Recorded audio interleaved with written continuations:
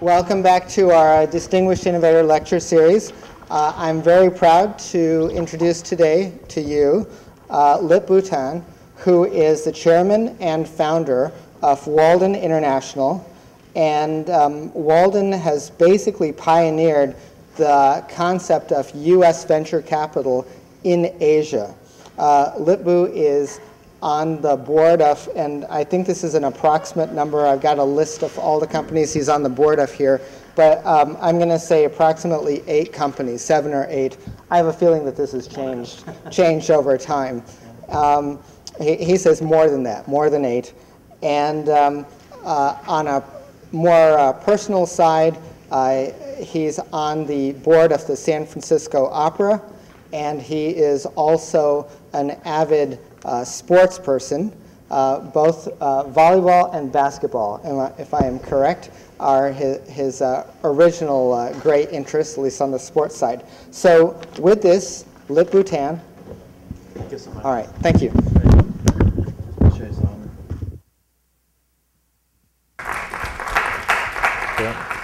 Can you hear me at the back?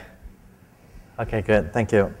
So delighted to be here, and I think almost 30 years ago, I'm like you sitting in the audience and listen to the speaker to speak. And in fact, I will share with you and some of my experience and how to get to where I am. Just to make sure that this will work here. And great.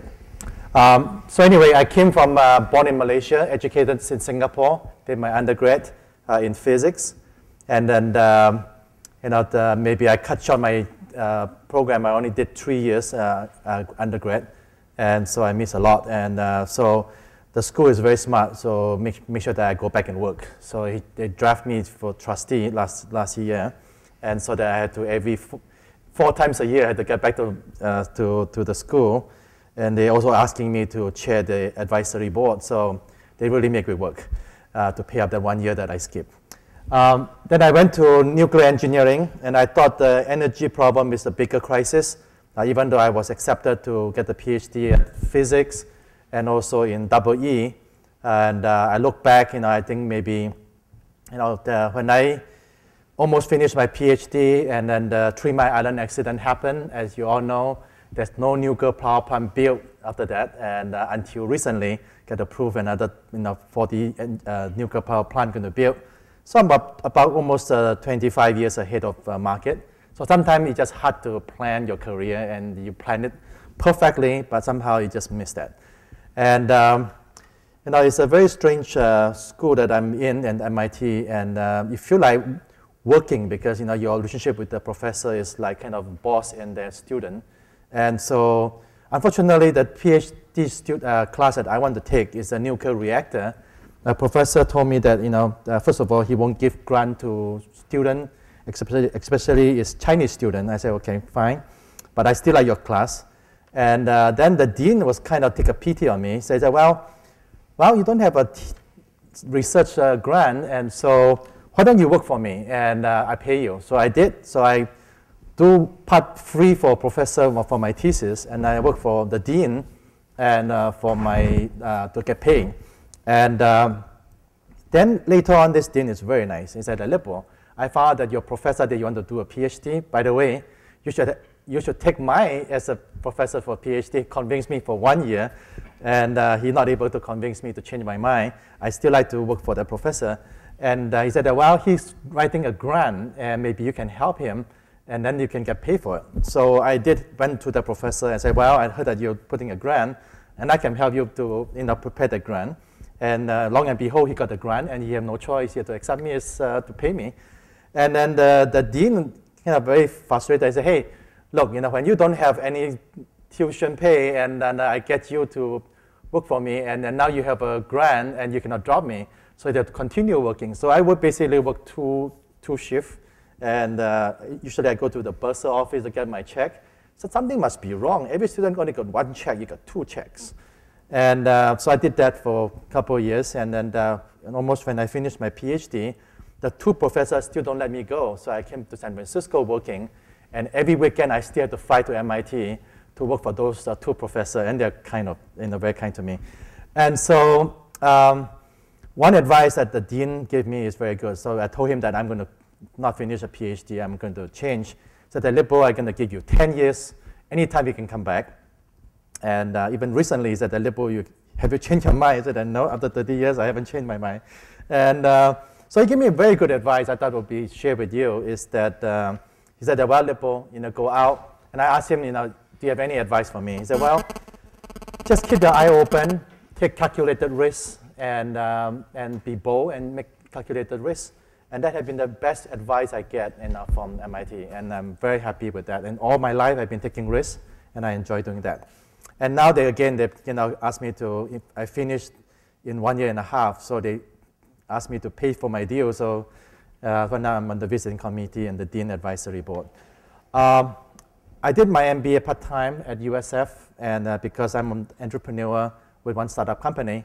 And one thing good is at the end of one of the classes, that one speaker was speaking, and I asked a lot of questions. And I thought that he was going to be upset at me. And he, in fact, invited me for lunch. And then from one day, and consulting to him, and eventually I joined him. So sometimes the speaker talking, I think, feel free to ask questions. And you'll be surprised. They may not be upset, and they may hire you. My work experience working for nuclear engineering for a while.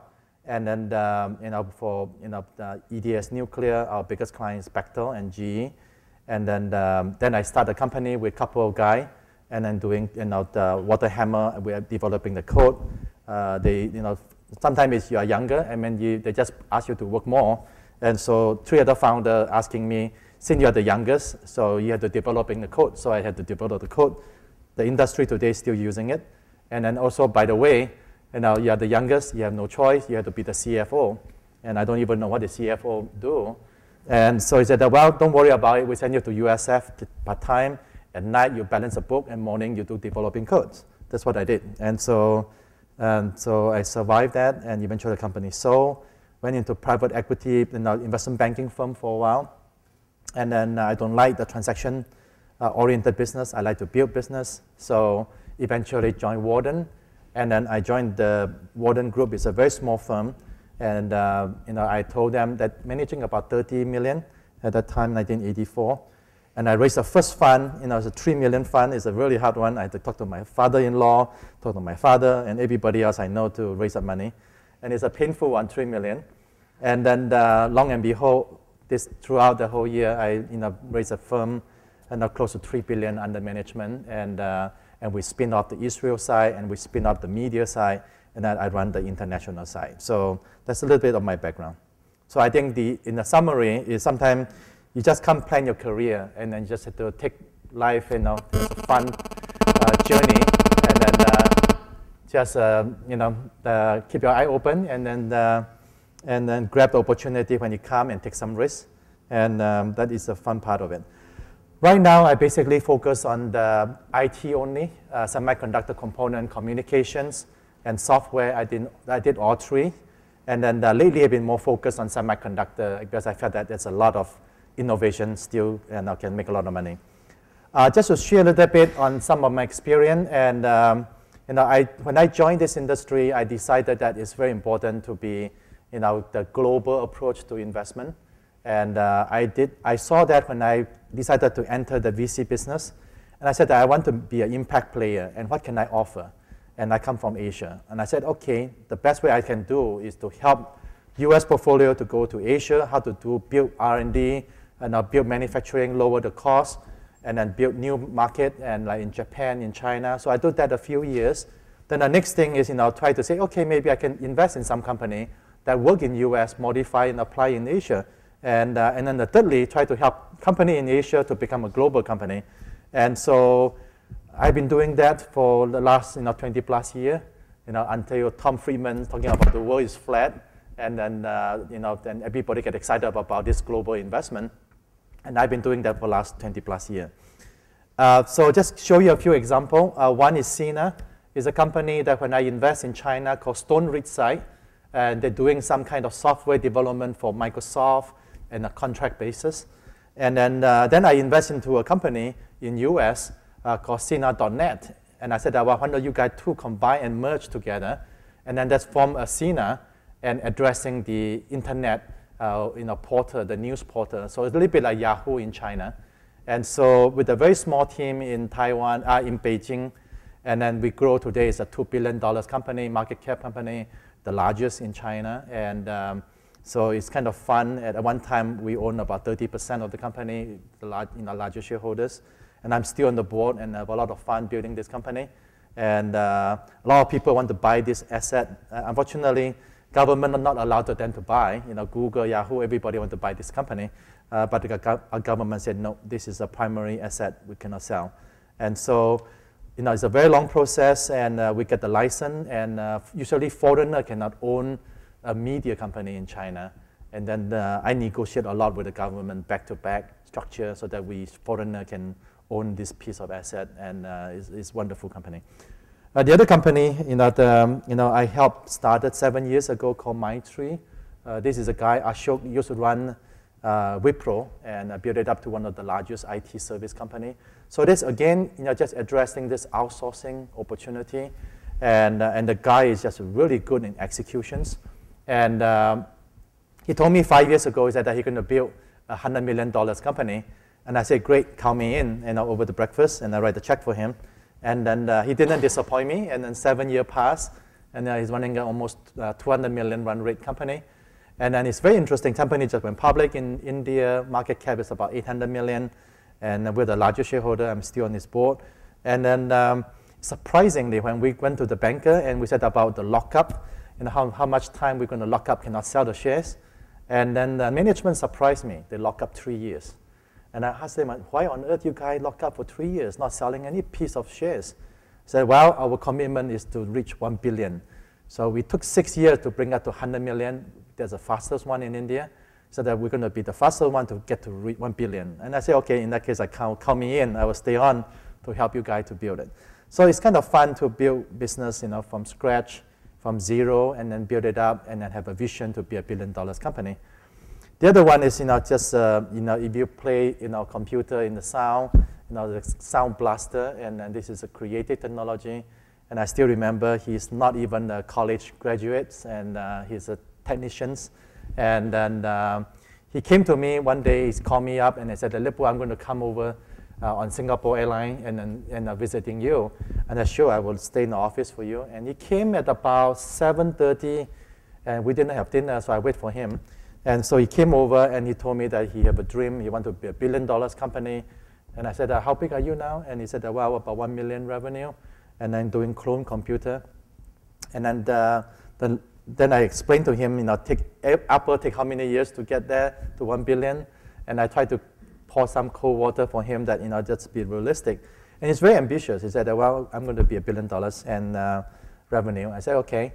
And so about 11:30 at night, and I said, well, I haven't had any dinner, and then, but do you mind when to go to dinner together and in San Francisco? And he sure. And just keep talking, and then at the end, said, Lip-Bu, I'd like you to be on my board. And I said, well, I just can't be on your board unless you let me invest. And he said, okay, Lip-Bu, we are profitable, but if you want to be investing, fine, we will let you to invest. So we have a gap, the valuation. He has something in mind, and I have something in the other gap. The gap is very wide. So finally, I said, well, look, it's almost 1:30 in the morning, and I got to go back to see my wife. And why don't we do this? You accept my proposal on the valuations, and then if you're so confident about next 3 years profitability, and I will reverse that. I will dilute myself so that you get to your valuation, your ownership that you want. And then he immediately, stretch out his hand and said that we have a deal. And so that's how we did the deal investment. And then long and behold, 3 years passed, and he beat every number. And so the time came, we had to go public, and I bought him a shirt, and he still wears, the white sock. And I said, well, go to the Wall Street, you can't do that, So I had to shopping with him, and then. And then I show it to Goldman Sachs chairman, is a good friend of mine. I said, well, that time is Steven, and Steve, and I said, Steve, this company want to go public, and a beautiful number, and what do you think? He said that it's a one single product, it's going to be hard to bring it public. And then secondly, what kind of valuation you have in mind? So I talked to this guy, Sim. I said, well, what kind of valuation you have in mind? He said, well, Microsoft went public at 500 million, and he wanted to have 500 million and $1. And so I told chairman of Goldman, I said, well, he wants 500 million and one. And he said, well, so nice to meet you guys, and Lip-Bu, thanks for bringing him. And what's the next stop? And I showed him the address. It's the Morgan Stanley. And then he's very smart. He said, forget about Morgan Stanley, and we make a deal here. And so he decided to commit to do IPO. And long story short, the company went public. And then before IPO, we have a problem. Is our agreement with Sim is for 3 years, but it's only 2.5 years. And so Sim come to me and said, Lip-Bu, what do you think? Do you want to surrender and then accept my proposal? And I said, I look at the number. I said, well, Sim not going to beat the number, so might as well surrender. So we did, and so I went to his number, and then long and behold, it's a great return for everyone, and he's done well, and I'm still on his board, and he reached more than $1 billion in revenue, and so just another good story. Last one, we decided to build a wafer fab in China. It's a very capital intensive, but the guy is really good, and then I back him. I've been on his board, and I chair his audit and compensation committee, and the company is doing about 1.8 billion this year. And so just to show you that there's a determination. If the guy is very committed, and the sky's the limit, and I strongly believe in hardworking. All 4 companies, their CEO work really hard, and then they make their dream, and I'm just nice to be part of that. Just a little bit background, and then I'm heavily in semiconductor, and this is the list of companies that I'm involved, and from multi-core, and this is a team that I spin off a professor from MIT, and they just tape out 64 core. So the Sun or Microsoft, Sun or Intel is doing 8 core, and we tape out 64 core, and it's working, knock on wood, and as of yesterday. And then our next project is 128 core. So it's a very technically challenging architecture design, and I love it. And I've been looking at FPGA. This is a programmable ASIC, and I just committed after looking at three years intensive look. Finally, I found one that I really like, and then hopefully will change the whole FPGA landscape. And that includes even the founder of Altera is joining me, and to build that. So it's kind of fun, in the VC business. You meet the brightest people, and then you just help them to grow and fulfilling their dream. And then some fail, and some really successful, and just be delighted to be part of that. And so those are some of my investments I make, and then include a couple of them from Berkeley. One is Quintech. This is on the mobile side. Actually, the founder is Professor Cheng-Ming Wu, and my neighbors. And then we back that, and we include Dato Panatau as the chairman with me. And we're delighted to do that. And there's another one called Telligent. This is Professor Paul Gray and his students. And then I'm delighted to back in the mobile TV related area. So Berkeley have a lot of entrepreneur. And eQuest, this is Mihai from Berkeley. And so he's doing the fab automation system. And I'm just delighted to be part of him and working with him. So we have a lot of entrepreneurs from Berkeley, and this is a wonderful place. And I live only 15 minutes away from here, and I'm just excited to be at the campus here. A lot of people felt that Sarbanes-Oxley, and it's a time, a lot of venture firm before IPO they resign, and I thought that this is something they're missing a lot. And I look at IPO as just part of the process of growth and financing. And so I strongly believe, and in fact, I stay on the board and on the public company, and especially the team that I'm very familiar, I learn a lot from them. And then, Cadence, I still remember when they recruit me to join the board, and then Professor Alberto at Berkeley here, and invite me to join the board, and then I helped the company. Initially, a little bit scared. This is $1 billion company, and then they asked me to join the board. What can I do for them? I strongly believe is if you work hard enough, and then you earn your spot, and then just one example. And I'm not as technical as those guys, and then they draft me. Alberto and the CEO draft me to be on the technology committee, and I didn't know what I commit to it, they are really deep dive into the whole EDA space. And long and behold, it's almost like by every 2 weeks there's one meeting, and it's 4 hours meeting. And then you just learn a lot from that, and then all the CTO, the VP of engineering, and then you have no choice, you just have to do your homework. And I still remember, it's fun, after our school, still learning a lot, in the work. And then long and behold, I contribute, and then the CEO come from Intel, and then he said, well, Lippo, recently there's some changes on the board. Is that I said, well, maybe I should step out of the board. He said, no, everybody else can step up, not you. You stay. And so in a way, it's kind of like validate, you earn your spot.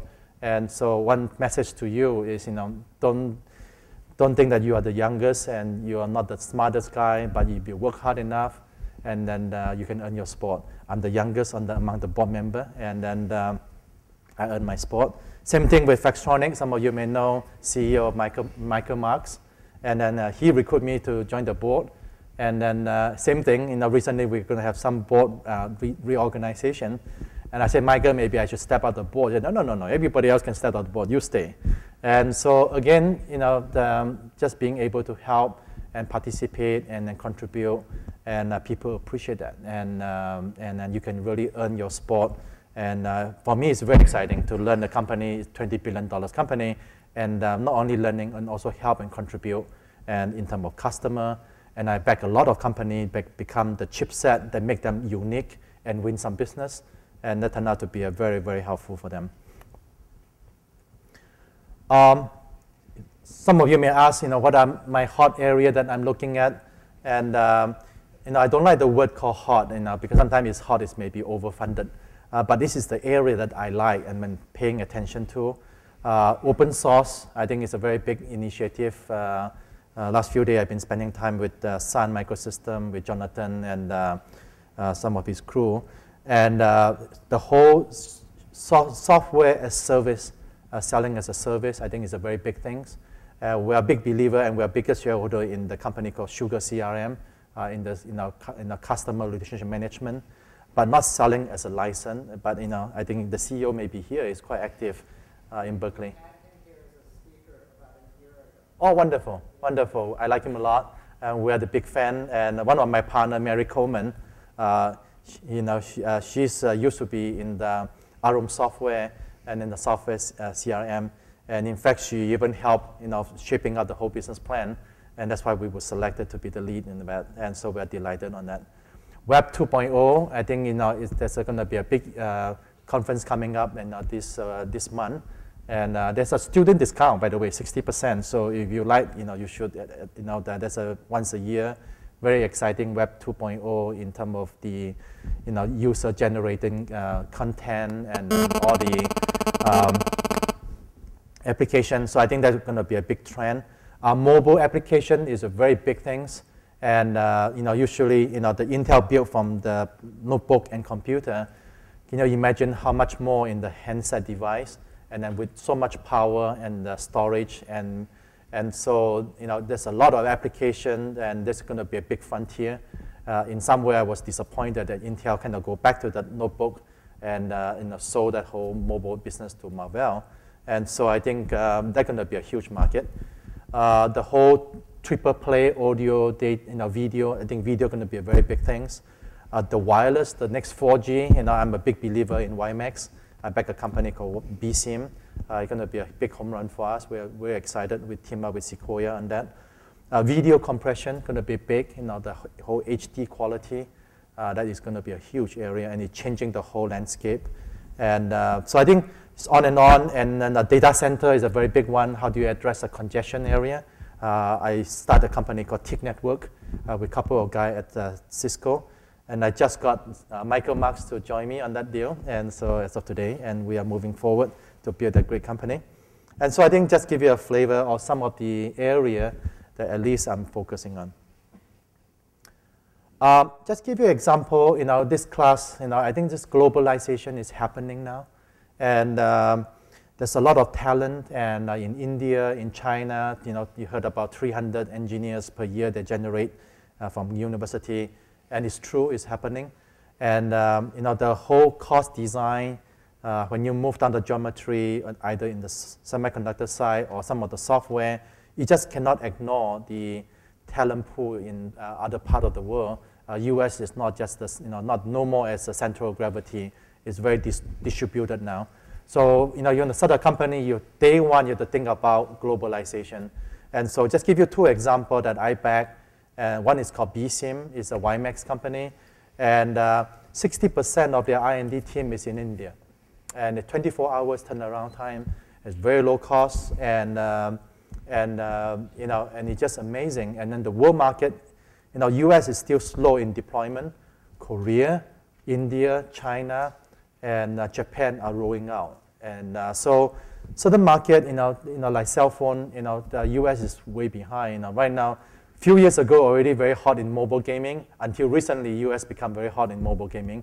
And so it's just telling you that certain market, you have to think of global market as a whole when you started. Another example is Umbrella. This is the video compression. And this is the former CQ team that I back. 60% of the R&D team is in Taiwan. And so that low-cost approach of bringing the product in a very fast 24 hours and close to the customer, that make a big difference. And then most of the consumer electronics is Korea and Japan. Yes? In these companies, how do you divide the R&D team? Is it like testing and development? Is it development of subsystems? How do they connect? Very good question. And so first of all, in terms of the advanced architecture design, it's all done in US. And because they're close to the technology, and secondly, they're close to the customer, they know what is the leading edge. So good news to, if you are an engineer, they still have a lot of opportunity in US because the architectural level design, China, India is still further behind. And that part had to be done in US. The IP had to be done in US. But the actual coding and the software development can be done in India, can be done in Taiwan, can be done in China. But even saying that, and the most important advice I would give to the company on to do that, is very important to have a very strong general manager. And without that, you most likely you're going to fail. And even though it's attractive, you end up maybe even more costly, and you are more bucky in your development, and the quality is horrible. And so unless you have a really good top general manager, and then to managing that, otherwise you're asking for trouble. Next one, just to highlight to you the emerging of China and India. And if you look at the number, 300, almost 400 million mobile users in China, compared to US is 200. And then if you look at the internet, they have 100. But don't forget, their internet, they're using only one account. The family maybe have 4 or 5 members using that. So there's a multiple effect.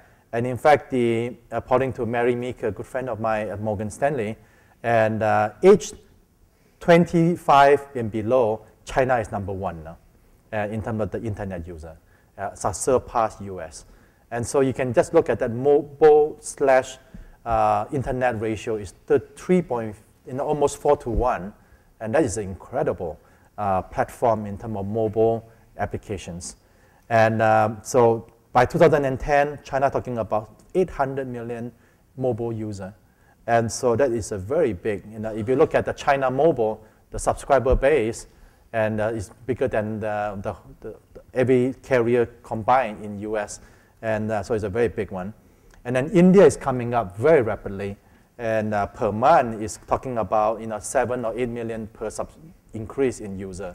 And so those 500 million user, and then I believe in those numbers. So this is a big tool market is coming up, and tremendously opportunity that happen in US, it can happen in China. So like for example, when we have Yahoo in US, and I built Sina in China, and then the US you have 51, and now you have the Monster.com, China have 51 jobs. And so you almost have some equivalent company, and then India is slightly behind China. And so that is a very exciting opportunity to invest. Lastly, I just want to share with you, and this is a very interesting book, and highly recommend if you are interested in, called Blueprint to Billion by David Thompson. It's a highly recommended book, and I really like it, the book. And he summarized very well and then the blueprint to build to $1 billion company. And that's something that I'm very passionate about because over so many years I built a successful company. And always the goal, being a VC is to build $1 billion, not just market cap, $1 billion revenue. And if you look at the statistic, it's kind of interesting. Since 1980, 7,454 companies went public.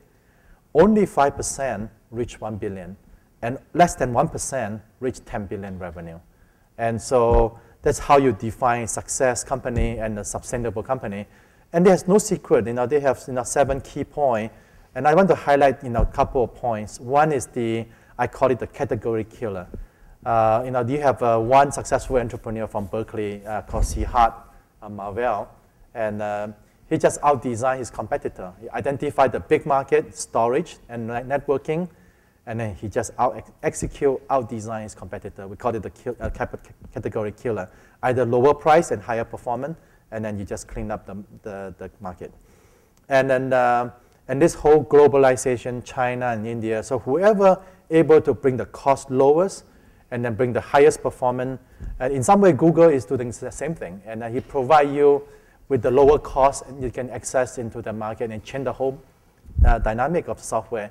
And even Microsoft doesn't know how to react to that when you give software free and in some way. And then they find a different way to monetize the money through advertising. And then same thing, I spent time with Jonathan at Sun, and he said that, well, now I'm a new CEO, I'm changing the whole landscape. Instead of proprietary, the Solaris software, I'm going to just license it out. And I will figure out another way to make money. And I think he's very smart. I think he's going to be very successful. And secondly is, I think it's very important, all in our life is we need one major break. And if you look at Microsoft, the major break is from IBM. And IBM gave them the first contract. And that is kind of, I call it the marquee, Big Brothers Alliance. And so if you look at, Marvell, you look at almost every single company, they have one major break. And one customer take faith in them, let them try it, and then they scale. And so, in our life, it's the same way. And then all you need is, one major break. How many of you seen a movie called Pursuit of Happiness? Right? Isn't it a fun movie? I mean, all you need is just one simple break that somebody invite you to the game, and then you connect the network, and you get a business card, and that's all you need. So sometimes it's important, get to the right crowd, and then hanging to the right people, and then just at the right place at the right time, and then you just have to grab the opportunity with your eye open. And so with that, I want to stop right here so that we have some questions that you may have. I think it's more fun to do that. Yes? Being on all the different boards on areas that aren't necessarily all your expertise, do you ever find it difficult to contribute when it comes to building? Good questions. First of all, I think good part about, sorry? Sure. Okay, great. So I think your question is on the many different boards, do you find it difficult to add value and then contribute and learn? And so answer the question is, you just have to learn as much as you can. And one thing good about this business is always have something new. People have new idea, new concept, and you just have to be a fast learner. And so sometimes I look back, the school, training is good. Let me train how to, think through issue and solve problem. And but in some way, it's continuous learning. And so one good part about in US is you have a choice of what you want to do, and then you can pick the thing that you can continue learning, and then you just have to continue learning. And then the other thing is to try to create net value adding, and that take time to train yourself and then equip and then build a network. So a lot of VC guy, may not be the smartest guy. If you ask for No Kostler, he's not the smartest guy, but he always depends on the people around him he can call and to get advice and then learn along the process. So that's what the network all about. And then we look at the deal, we were able to find the right people to tell us whether this is really breakthrough or not, and before we make the investment. So So I think that is part of value adding you just accumulate over time. Did I answer your questions? Okay, thank you. Any other question you may have? Yes? Do you have any major successful investment, unsuccessful, something? And successful and unsuccessful example? Something major that you were bored on, or an investment that was just didn't work. Good question. So the example of some of the failure. Couple of really standout failure is I invest in a guy called Kamran Ilahian called Momenta. Some of you may have heard of it. It's a pen-based computer. And it's a very successful entrepreneur. This is a third startup. Sometimes I'm always very nervous about someone the third time because they believe they can walk on water. And then secondly, they're not a very good listener. They only listen to their own ego. And then thirdly, the idea is great, but the market is not ready. And I still remember I argued with him that the product is very bucky. Don't waste the money to launch the marketing and throw a lot of money to build. And so the bottom line is, product is not working, the market is not quite ready, and then he just threw away the money. And at the end of it, he's become a very good friend of mine because I told him he's a horrible CEO, and he shouldn't be any time to be a CEO. And then, so after 1 year and a half, we become very close friends. We've done a lot of deals together. And he took my advice, he never be a CEO again. And he became a great chairman. And I would do any time a deal with him if he's a chairman. And so every time before I opened my mouth, he said, I know, you don't want me to be CEO. And I'm going to look for someone to be the CEO. So wrong timing, and product is not ready. And then most of the time is the management. And we back the wrong guy. And we fail on that because execution is very important. And then lately, it learned the hard way for me is, I learned from some of my friends at Sequoia, Mike Morris. He backed Google and Yahoo. And then really important is look at the big market. Sometimes I always believe when I went to this business, management is most important. Sometimes it's wrong. Market is more important. If you address a big market, people can change. You can replace and you can fix. But if you address a market is narrow, even if you have the best management team, so what? You may not be able to reach the big home run that you're looking for. Yes? You mentioned this huge talent pool in Asia, and we all know it's very competitive in Asia, and people are extremely hardworking. And how do we as U.S. graduates compare? What advantages do we have compared to those people? Very good question. I think it's a very relevant question. My advice to you is sometimes it's good to travel to China and India, and then get to know where are the competitive landscape and how good they are. And then you come back home, you know where are the area you focus on. And so I think US have a lot to offer, and it's still a very big gap, in terms of the understanding of the customer requirement, the understanding the market and distribution. And Asia is still very weak, and there tend to be more, the ODM or contracts, design.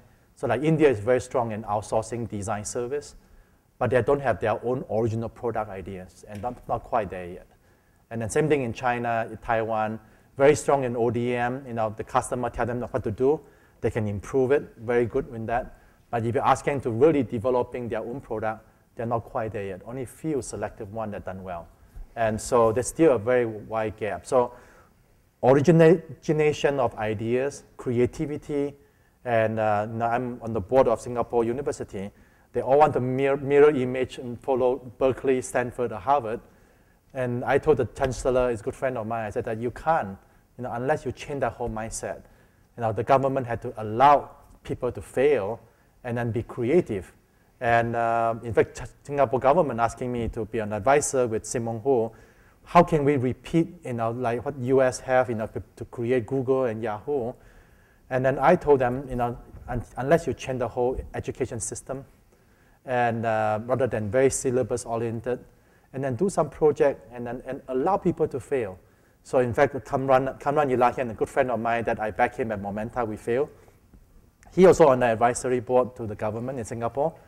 And then he's so funny. I mean, he told the government, you know what, I'm going to create an award. It's called Phoenix Award. Give every year the most honest failure entrepreneur.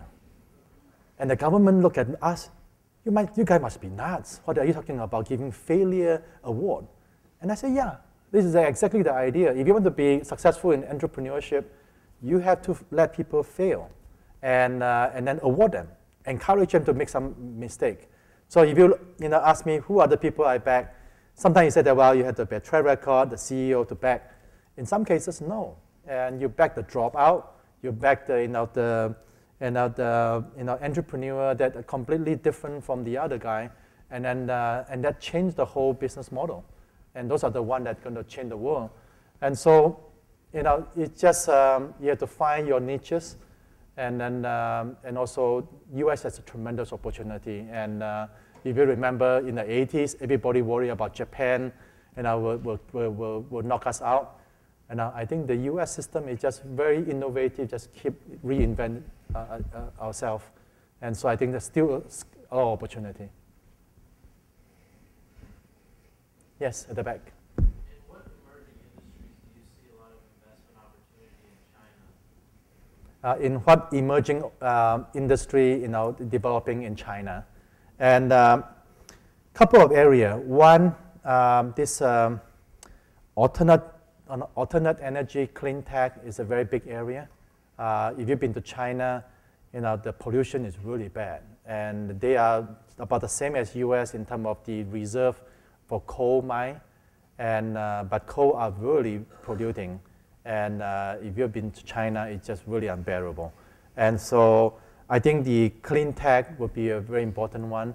And either solar energy, wind energy, I think there's a lot of opportunity. And so that's one area. And then secondly, I think is this whole Web 2.0 digital media, we're just beginning. And then the mobile device, mobile application, and it's going to be, this entertainment going to be a very big thing because the people are a little bit more affluent now, and then they're looking for quality of life. And so I think there's a lot of opportunity in those sectors. And the biotechnology, life science, I think is tremendous opportunity. A lot of money being poured in some of those investments. And then the automotive components, government is very strongly support that industry. I think going to be a great one. And China also want to be like India. They want to be the largest software IT service country. And so they are really try to follow India. And they have a very specific goal. China, one thing good about it, they don't debate. The government decided to do something, and they want to do it tomorrow. And they have the budget, and they're very decisive on that. Yes? What direction do you see the China-U.S. relationship going the next 10 years as far as the global economy, business transactions? Yeah, talking about the China-U.S. relationship going forward. That's a very good question. And I think, and I'm on the Committee 100, and then we, kind of advising George Bush in some of the cases. And I think he have a better understanding of China. It's very important to include them as a partners rather than treat them as enemy. And because I think U.S. need China. And when you're dealing with Korean and North Korea, and then dealing, so you need a partnership with China. And then China is not a very confrontative, Chinese culture is not to be confronting. And so they will be a great partner if U.S. government allow them. And the top priority for them is to build the economy, the domestic economy. And so there's still a long way to go. And the last thing they want is to with an enemy with U.S. And so you're going to get the best collaboration with U.S. government. And then, but unfortunately, sometimes it's a very good opportunity to attack China, and in terms of trade, balance, and then I try to restrict them. And I don't believe in it. I believe in free economic and free market. Well, just to follow up on that, is the good relationship the U.S. has had with Japan in the past a factor in the relationship Yeah, I think it's a good question in terms of Japan relationship in this whole triangle. Um, China and Japan have a love-hate relationship because of the historical. And I think you saw some of the publicity. They really want Japan to apologize for the World War and how they treat the China. And so I think deep inside there's a lot of the uneasiness about that. And so I think if you're dealing with China through Japan, I think it's the wrong way to do it. And I think you should just develop direct relationship with China. And I think in the past, Japan is a great partner for US. But I think for the political sensitivity, I think it's important to build a direct relationship with China, and so they have a little bit more balance. And I think Japan also afraid of China, and because of their emerging growth in army and the military. And so I think it's a tricky one. You just have to balance that.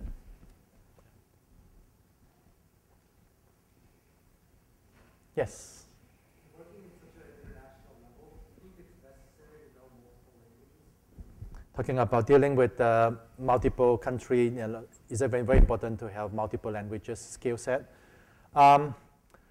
Answer is if you have that, it's nice to have. It would be great, and that's why I was telling my two kids, learning Mandarin, just extra language, it will help you, and in the future, and so it's always nice to have. And but I think if you can't, is it the difficulty? Answer is no. You can always find a partner that can speak the language, and then so I think it's not prohibited. And then in some way, people can speak in English. The difference between for us, if there's a business plan come from a local Chinese don't speak English, the valuation is lower. But if the Chinese entrepreneur can speak fluent English with a beautiful PowerPoint, the valuation is much higher. And so it's just relative valuations. And so I think a lot of executives in US, like Pat Gelsinger and Intel and a few other are learning Mandarin now because it's become a very important language, and it's good to have. At least the culture, you're understanding their culture. And sometimes they say no, they don't politely say no, but they hint to you, this is something that's not going to work. And but if you don't grab it, understanding it, you can be misunderstood, and you can, not as an advantage for you. So not just a language, I think it's understanding the culture, the way they, behave. And I think it's very important in terms of either doing business or conducting negotiations. Yes. Being a venture capitalist to select a particular section of the market to endorse, so to speak, this electronics area, do you ever find a conflict of interest when you're investing in different companies that sort of overlap? Very good question. Talking about investment, whether you come across area that you're going to have some conflict, and it's always have that, and that's why I always one of my topic, I'm always interested is how to manage conflict. And in life, you're going to always have some conflict somewhere. And then how you're managing that.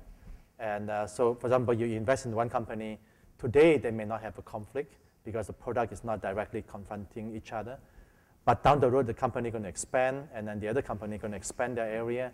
Certain point in time, you're going to have some conflict. And same thing in the building up business also. People sometimes it's good to have healthy conflict, and then you're managing that conflict. So if he's a good CEO, they usually like to have that conflict.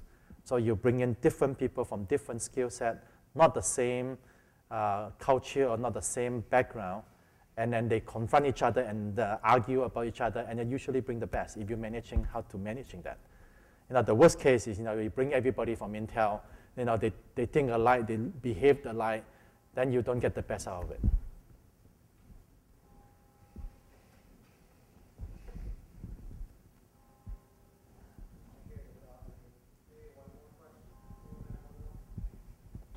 The last questions? Yes.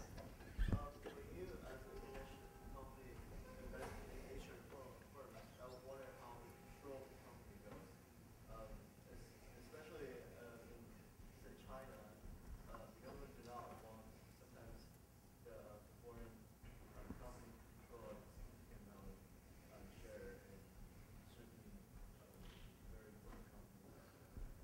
So talking about the control issue in terms of in certain countries they don't allow you to control that. Not only that, Mhm. not only that, just regular, just maybe investing in major forms. How do you set the control?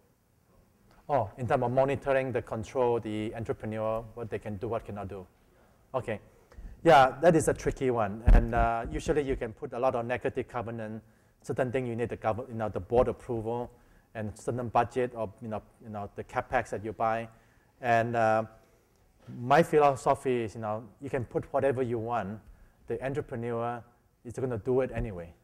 And so it's very important, you have a mutual understanding, and then you can see straight in the eye that you can trust that person.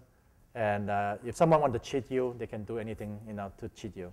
And so it's very important, the integrity, and then put some guideline. And then in some cases in Asia, you just cannot control. Like in US, the founding shareholder don't have a lot of ownership.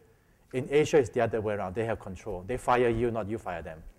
And so I think in some way you just have to make sure that you agree on certain common goal to accomplish, and then and also have some negative covenant. If you violate certain thing, then you may have to buy me out so that at least I can get out and be to at least get the exit.